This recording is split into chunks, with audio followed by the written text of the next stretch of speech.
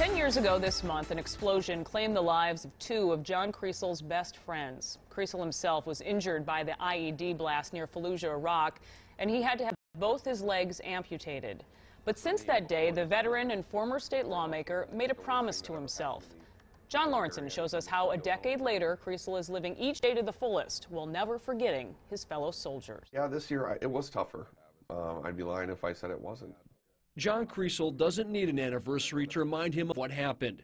The prosthetic legs he puts on every morning are reminder enough. It's one of those things where I want it to hurt. If it doesn't hurt, then something's wrong with me.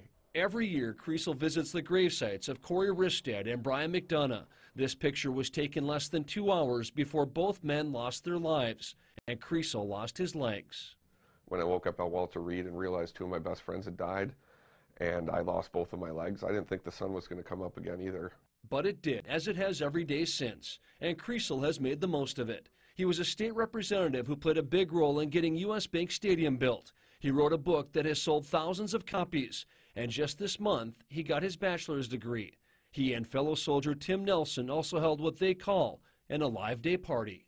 We were happy and joyous, but at the flip side, two of our best friends were killed, and their families are grieving. The Vikings honored Kriesel and those families at a game earlier this month.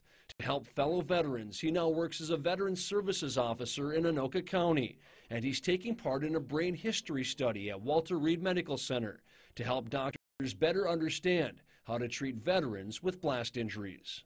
The brain injury might have been what made me want to get into politics, I don't know, but... It's that sense of humor that helps Kriesel understand that life is too short, and the greatest tragedy of all would be to spend it unhappy. Happiness is tough to find sometimes for people, and so since I have happiness, why not? I don't want to mess with anything. Life is good. Kriesel also talked about how far medicine has come along since his injuries. He says the prosthetics he has now give him the most mobility he's had since his legs were amputated. And two more things here. He hasn't ruled out writing another book at some point. He also hasn't ruled out running for office again someday. I'm sure we haven't heard the last. He's having a lot of fun right now doing what he's doing, helping veterans. Very active on Twitter as well. Yes, he is. Yeah, very much so. Important yes. message. Thank you, John. You bet.